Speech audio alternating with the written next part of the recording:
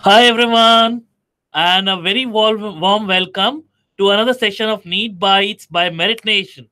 And again, we are doing a biology class today, and we are going to discuss about our next unit of biotechnology. Hi, Shalini. Hi, Meghna. Hello, Nisha. Hello, Aditya. Good evening, everyone. Okay, so I hope everyone is there with me and everyone is pretty much ready. Hi, Smriti. Good evening. I'm very happy to see you here. So, in this unit, we are going to talk about both the chapters of biotechnology, right? That means uses and application as well as the basic principles and concept. Oh, that's great, Aditya. That's great. I hope you did well. Okay. Hi, Pradeep. Good evening. Good evening, everyone. Okay. So, I hope everyone is pretty much ready and we are all set to move ahead with the first question of the day. Hello, Aditi. Good evening. Hello, Muskan. Hi, Divya. Okay, so let's begin and let's see the first question that we have here. And the first question is the process of separation and purification of expressed proteins before marketing is termed as, is it upstream processing, downstream processing, bioprocessing, or post production processing? Yes. Hi, Aishwarya. Good evening. Hi, Divya. Okay. Yes, Akanksha, Divya, Meghna, Aditya, Rashi. Good evening. And the correct answer is option B. Yes, you all know it. So, downstream processing is nothing but purification and separation of the intended compound from a mixture, right? So, that is your downstream processing. And upstream processing will be its manufacturing, right? So, that is it. Hello, Abreen. Good evening. Hi, Kalpana. No, the correct answer is option B here. Hi, Muskan. Good evening. Okay, so let's move ahead and let's see the next question. So, what are the criteria for DNA fragments movement on agarose gel during gel electrophoresis? Hi, Harkiret. Hi, Shalini. Good evening. Good evening, Shalini. Okay, so this is my next question of the day, and it is, I hope, very clearly visible to all of us. And we have already learned about this technique of agarose gel electrophoresis, right? Hi, Smart Gamer. Hi, Ketan. And we all know on what basis are the various DNA fragments separated. Hi, Bushra. Yes, the correct answer over here, Priya, is option B. The smaller the fragment size, the further it moves across the electric field. Remember, my DNA fragments are negatively charged due to a presence of phosphate ion in them. Right, Rekha? And thus, they will move towards the anode and will move away from the cathode. Hi, Anil Kumar. Yes, the correct answer is option B. Okay, so let's move ahead and let's see the next one here. So, and the next question is a gene whose expression helps to identify transformed cell is known as. So, remember, we are talking about the transformed bacterial cells which have got the vector of my interest inserted into them. So, how am I going to discover the transformed cell, identify the transformed cell? And the correct answer is, well, Kalpana, the correct answer, and Ketan, the correct answer, Sharan. Yes, you all know it. It is option A. Selectable markers are introduced in my vector of interest because we need to identify the transformed cell. Yes, like the tetracycline and ampicillin gene in your PR322 vector, right? Plasmid. Yes, the correct answer is option A, Anil. Right. Okay, so let's move ahead and let's see the next question. So the Taq polymerase enzyme is obtained from what? I hope this is very easy one and all of us know it. Sharon, how come it is beta galactose? Yes, Amreen, absolutely right. Well, it is a very easy one, and the correct answer is option D, Thermus aquaticus. So, very simple and very straightforward questions are being asked. So, no need for any sort of confusion over here. Okay, let's see the next one. And the next question is Which of the following is not a feature of the plasmids? Are they not circular? Are they not transferable? Are they single stranded? Are they capable of independent replication? Yes, the correct answer is, I guess, yes, many of us know the correct answer, and the correct answer is option C. They are not single stranded. Remember, Kalpana, they are Nisha. Yes, your answer is correct. So they are double stranded DNA molecules, circular DNA molecules, which act as vectors, right, capable of independent replication due to a ORI region within them. Right, Ketan? So the correct answer is option C here. And let's see the next one. So, which of the following is a restriction endonuclease? So, is it a protease? Is it a DNase one, RNase one, or HEN2? Hello, Navdeep. Good evening. Hi, Fatima. Good evening. Okay. And yes, Sudarshan, you are right, Aditya. And all of you are right. And the correct answer is option D. Remember, HEN2 is a restriction endonuclease, right? Whereas your DNAs and RNAs are nucleases. Yes, Kalpana, the answer is option D. Yes, Nisha, you are right. Okay, so let's move ahead and let's see the next one. Hello, Madhusmita. Good evening. Tell the origin of, okay, N2D. Well, just Google it and let me know. Yes, it was the first, uh, I can say, restriction endonuclease to be discovered. Okay, so which among the following restriction enzymes produces blunt ends?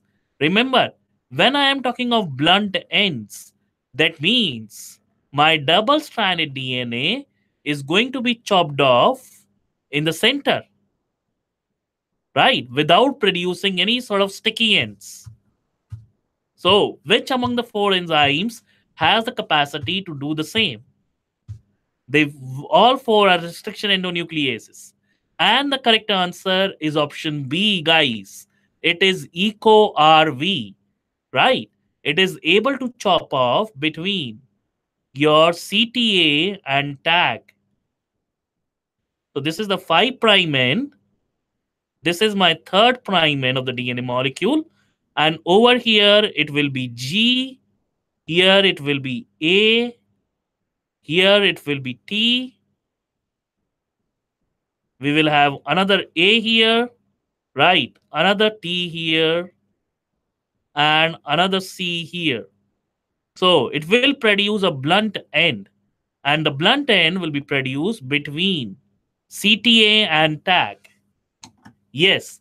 So, yes, I know it's not there in NCRT, but you see, it has been asked in NEET 2016. So, certain questions are there out of a syllabus. Okay, let's see the next one. And this one should be easy for all of us. Steer tank bioreactors are definitely there in my NCRT. There is a nice diagram showing it propellers and all, right? So, have been designed for what purpose?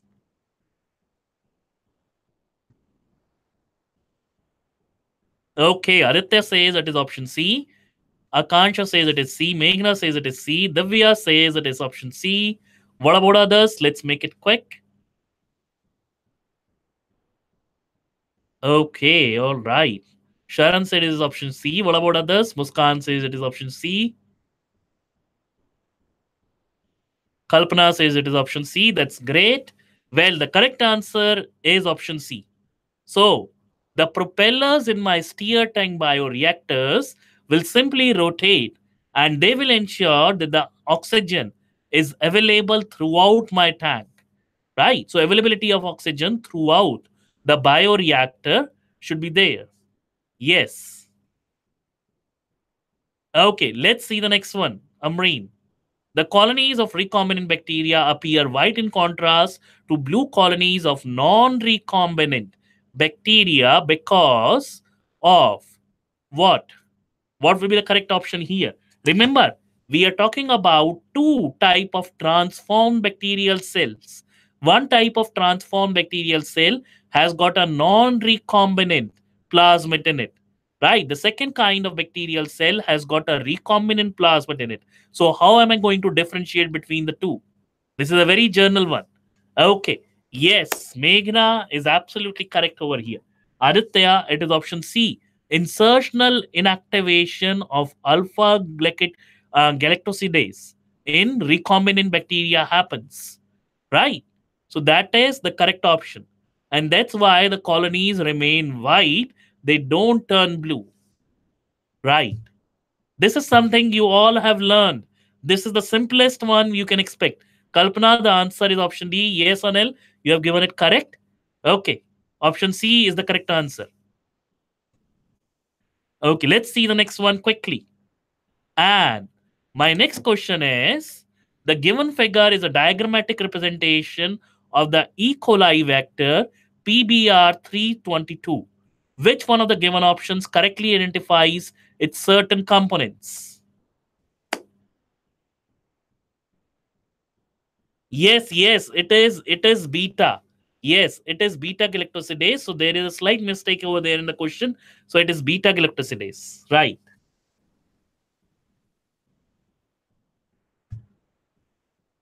Okay.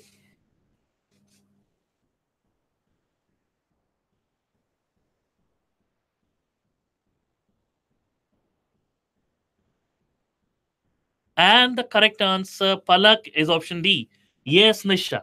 Yes, the correct answer is option D. And why it is option D, we know very well that ampicillin resistance and tetracycline resistance genes are there, right? In my, so this is my tetracycline resistant gene, and this is my ampicillin resistant gene, which is present in this vector plasmid, right?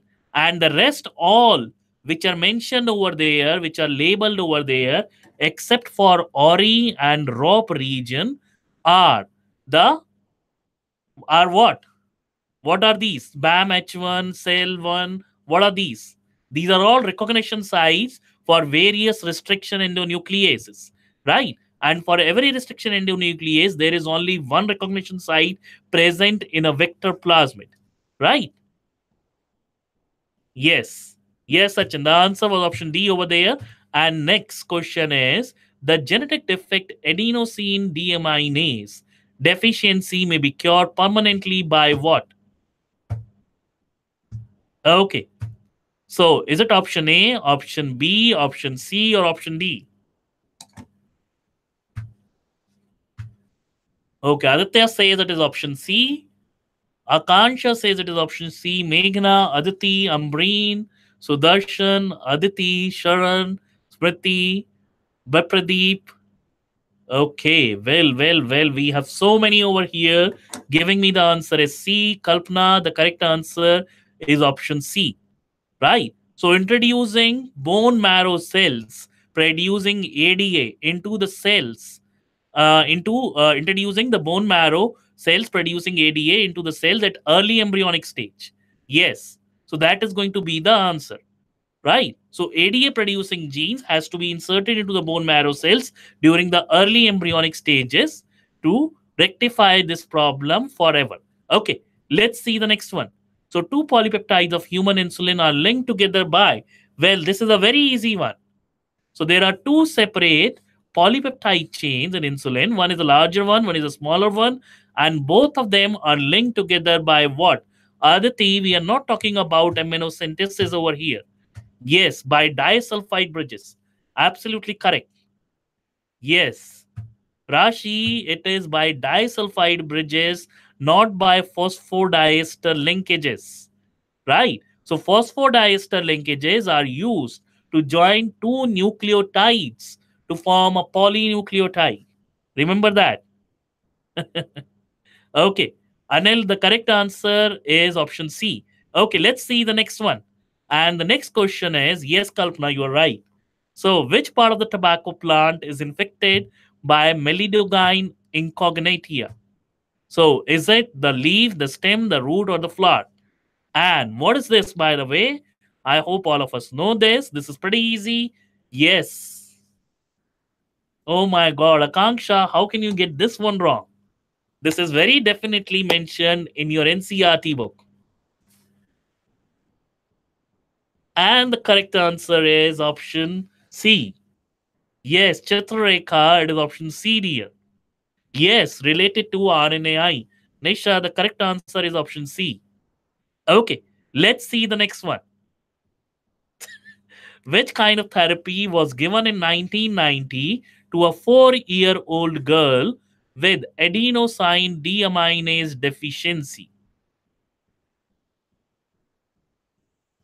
Akanksha, that's okay, that's okay.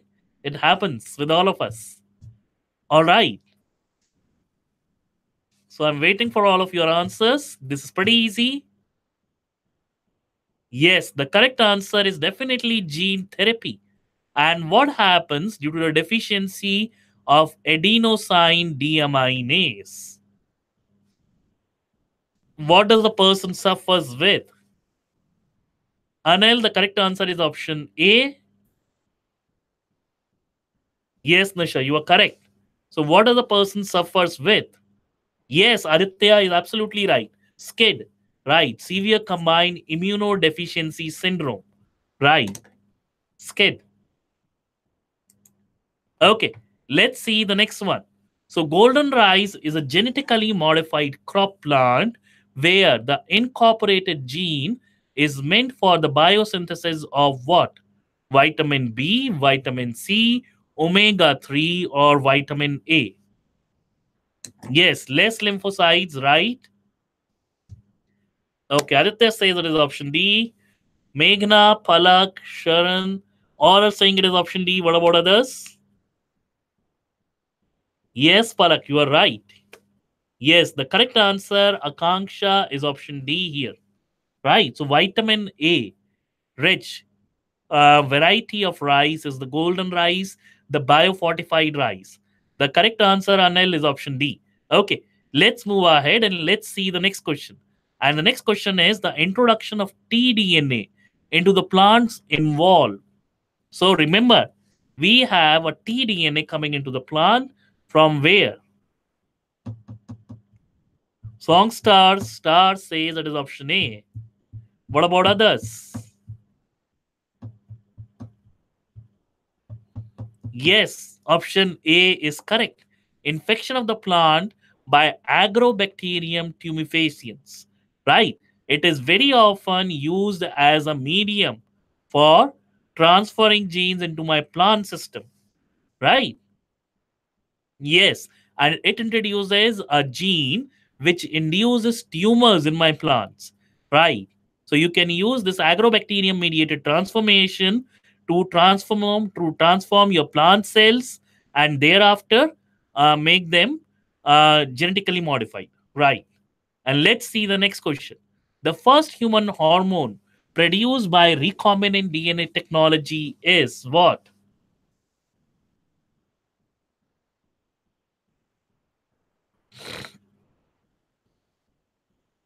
Okay. And the correct answer is yes, you all know it. It is insulin. Right. Absolutely correct. Right. Okay. Let's see the next one. This was pretty easy. So, commonly used vectors for human genome sequencing are, I think this is something we all have done in our molecular biology chapter, right? Where they have mentioned about human genome project in detail. No, Anil, the correct answer is not option A, Kalpana and Anil. Yes, we all know it. Bacterial artificial chromosome and yeast artificial chromosome were used as vector for human genome sequencing. Right. Right, Sharon. Yes. So the correct answer is option B, Nisha, not option C. Okay. Let's see the next question. Which of the following BT crops is being grown in India by the farmers widely? This is pretty easy. Yes, Sandhya, Nehar, you are right. It is cotton crop. We all know it. Okay.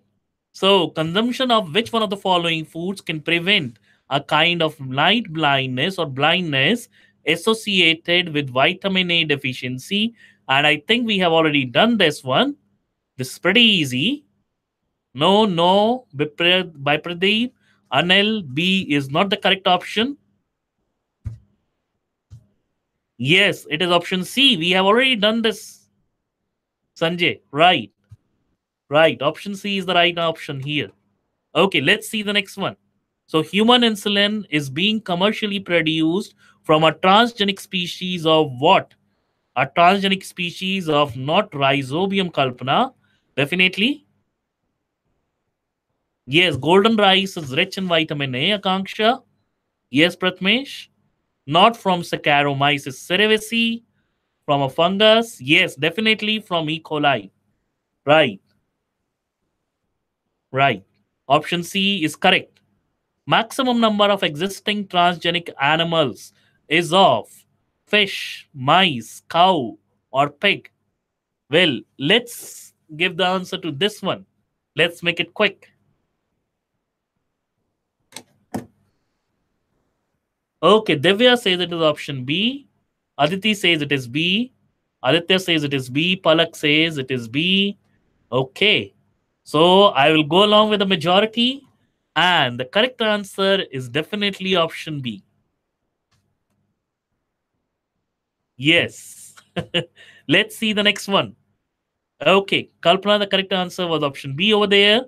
And let's see the next one. Yes, Aditi. Questions are pretty easy, pretty straightforward. Genetic engineering has been successfully used for producing what? We have four options over here. I'm not going to read them out. Okay, Divya says it is option A. That is transgenic mice for testing safety of polio vaccine before use in humans. Meghna says it is option A along with Akanksha. And Sharon says it is option A. Okay, Meghna, that's fine. Yes, Nisha, you nailed it. So the correct answer is option A. Definitely Kalpana. Okay, okay, Muskan. Yes. Even you got it correct. The correct answer is option A. All right, let's move ahead and let's talk about the next question.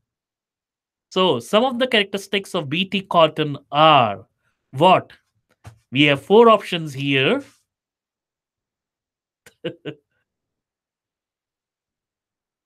So, does it help in producing long fiber which are resistant to aphids? Okay, Aditya says it is option D, high yield and resistance to bollworms. Well, many of your friends are saying it is option C, some are saying option D, and the correct answer over here is option C. High yield and produces a toxic protein crystal which kills many of the dipteran pests, right? Including your cotton ball worms, right? It is option C. So this was a bit confusing one. Yes, Anil, you are right. Option C. Okay, let's see the next one. I hope everyone is pretty much ready. And the next question is this: an improved variety of transgenic basmati rice. It does help in curing, it does help in tackling many dipteran, you can say pest, along with many lepidopteran ones. Cotton bollworm is a lepidopteran, I know that. Yes.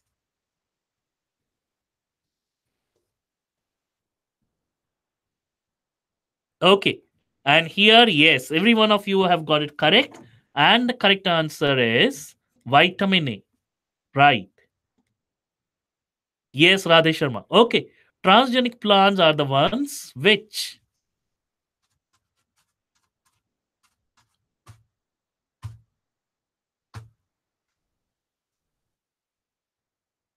will be the correct option over here, Kalpana. We have the next question over here.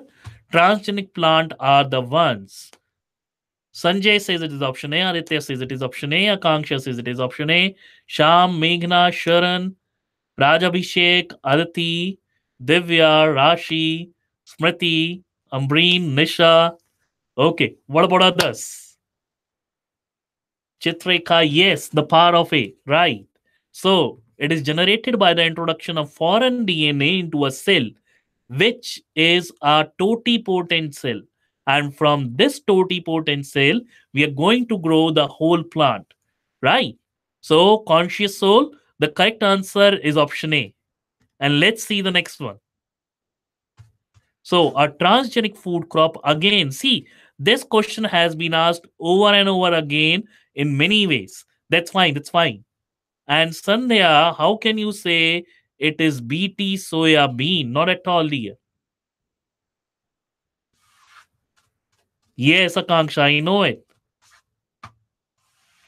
Yes, Aditi, we are doing quite a good number of questions today, and the correct answer is option B. Yes, Shyam, it is option B. Okay, let's see the next one. So, introduction of food plants developed by genetic engineering is not desirable because of what?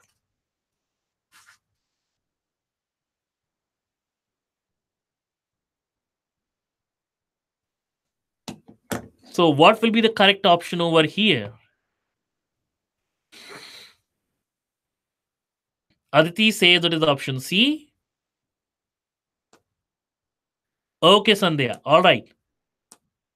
Well, here the correct answer is option A. Remember, most of the genetically engineered crops, their seeds need to be obtained. Yes, Kalpana, you are right. So, their seeds need to be obtained over and over again from the same company, right? Because the seeds which the crops are producing cannot be replanted and sown again to have the same GM crop, genetically modified crop. So the correct answer over here is option A. Economy of developing countries suffer, right? Okay, let's see the next question.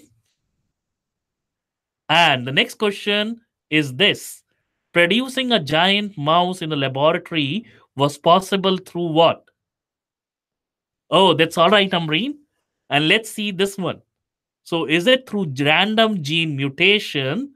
Muskan, remember here, gene mutation refers to random gene mutation. So, definitely that cannot be the answer, right? Or gene manipulation, or gene synthesis, or gene duplication. Well, the correct answer is option B. You are going to manipulate a gene and and make the mice or the mouse to produce excessive growth hormone, right? And a more of thyroxine, so that ultimately it leads to a production of a giant mouse. So option B is correct. Yes, yes. Manipulation is thoughtful alteration of a gene. So, and here, this is a very easy one. I hope everyone knows this. The first successfully cloned mammals that gained worldwide publicity was.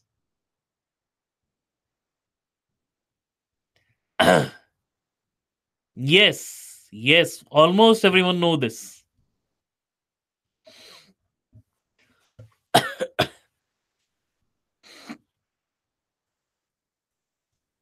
Okay, I hope. Yes, it is Dolly the sheep. Right. Anil, it is option D. Yes, Nisha, you are right.